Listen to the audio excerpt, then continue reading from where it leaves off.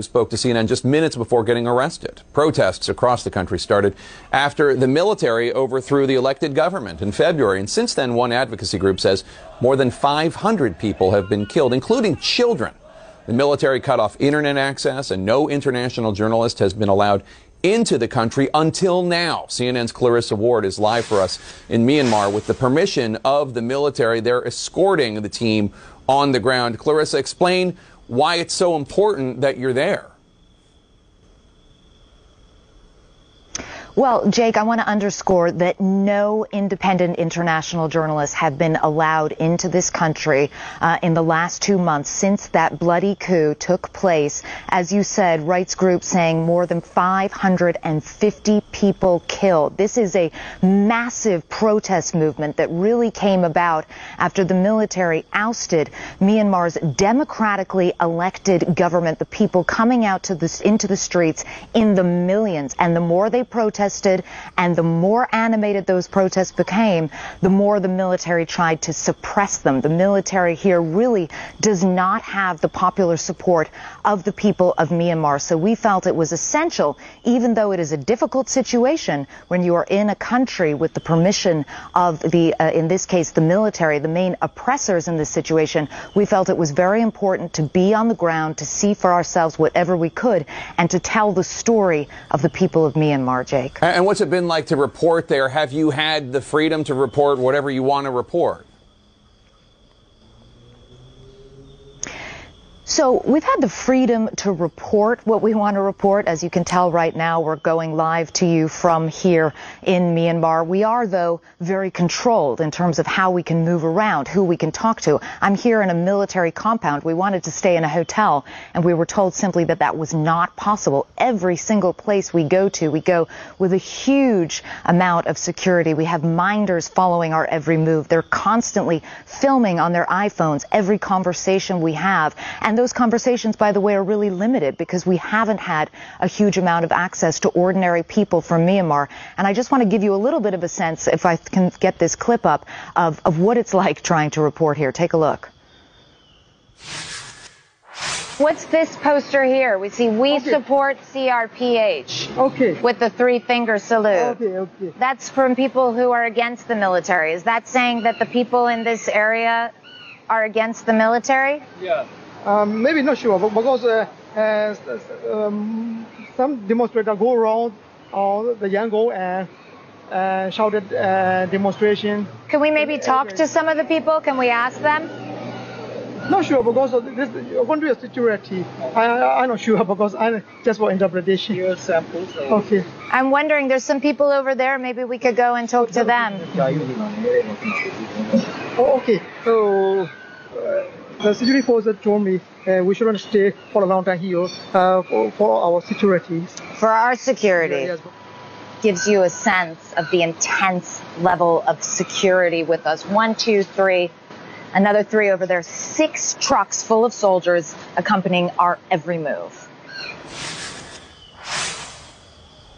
And I talked there about that three-finger salute, the so-called Hunger Games salute. This gesture has become the symbol, really, of resistance against the military coup.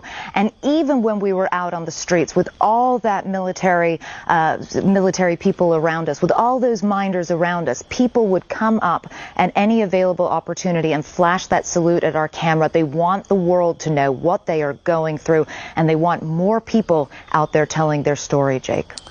Clarissa, why would the military let you in?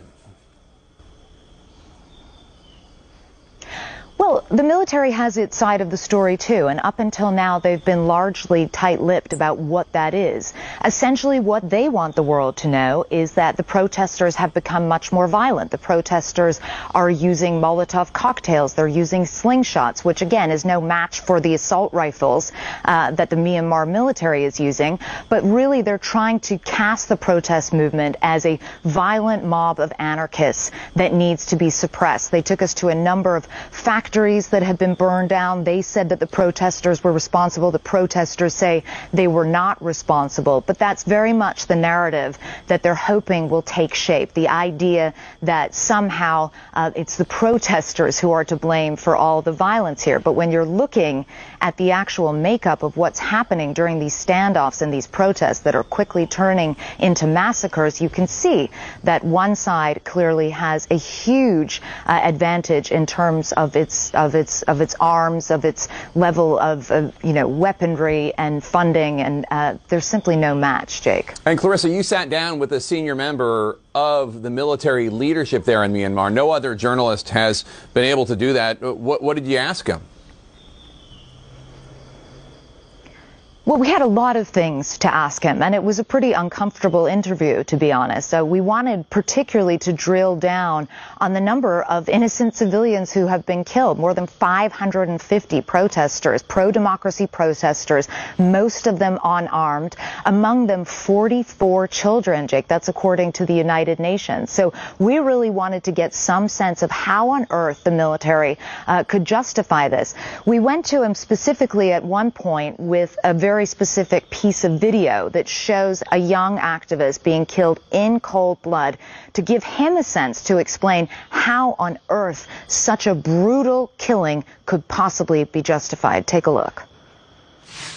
This is CCTV footage of 17-year-old Kwame La going past a police convoy. You can see the police shoot him on the spot.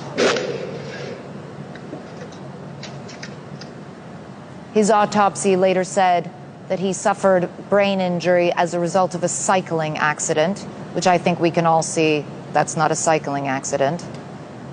How do you explain this? If that kind of thing occurred, we will have an investigation into it. We will investigate if the video is real or not. There may be some videos which look suspicious, but our forces do not have any intention to shoot innocent people. We will investigate if it's real or not. We also pushed him hard on what the game plan is here. How can this violence possibly end, this awful cycle of violence, and when will the people get to have their voices heard?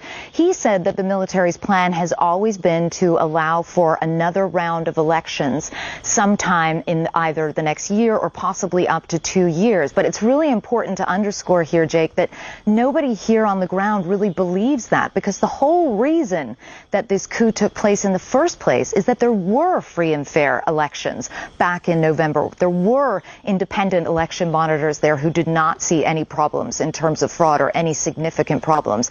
And that election was won in a landslide by the NLD party. The military's party suffered a humiliating defeat, and that's what precipitated this coup in the first place. So I think people are very unwilling to believe the idea that there will be another round of free and fair elections, and that their candidate, their choice, who is right now under arrest in prison, Aung San Suu Kyi, will be allowed to become president if she did indeed win again. Or, frankly, no one believes that she will be allowed to run again because she is facing these trumped-up charges, Jake. And Clarissa, tell us about the people who talked to you and then were subsequently arrested. You know, Jake, this is always your worst nightmare as a journalist, right? We finally were able to negotiate access to a public space, not a controversial space. It was a space that the military actually picked. But the minute we got to this market and were just shooting video of people going about their daily business, once they saw their cameras and they knew that CNN was in town and they had been writing a lot about it on social media, a lot of people came up to us. They flashed that three-finger Hunger Games salute I told you about. They talked about wanting justice. They talked about wanting democracy. They talked about wanting freedom. More than that, so many of them talked about how frightened they are, Jake. Soldiers coming into their neighborhoods every single night, dragging dead bodies away. And what we found out was that shortly after this trip to the market, at least 8 people, by CNN's count, were arrested for the simple crime of just having spoken to us and said that they were afraid. We pushed the general really hard on that. He admitted that 11 people in total were arrested. He said that they shouldn't have been arrested, to give him credit, and that they would be released. And we can now confirm that they have indeed been released, which is a huge relief for us. And also we are grateful to the military for releasing them. And we should note, I mean, when people talk to you, or they flash you the Hunger Games salute, the three-fingered Hunger Games salute that I'm holding up right now, in solidarity with them, I should say. That's an act of civil disobedience at great risk. What other acts or forms of civil disobedience have you witnessed?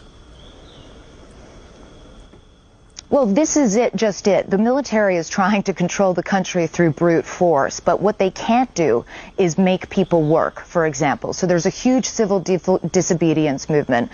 Most of the country's workers are striking. They're not going to work, whether it's ministries, whether it's banks. You go by the banks here, there's long, long lines outside of every single bank. That means that the economy is grinding to a halt. There's garbage in the streets. It's very difficult for the military to kind of keep up with this charade that this is a functioning society now. As long as people refuse to work, as long as you don't have the support of your own populace, and let's be very clear here, we have seen absolutely no evidence that the military has any real popular support here in Myanmar. And as long as that continues, even if you are shooting at unarmed protesters, even if you are killing children, it becomes very difficult and challenging to actually run a country, Jake.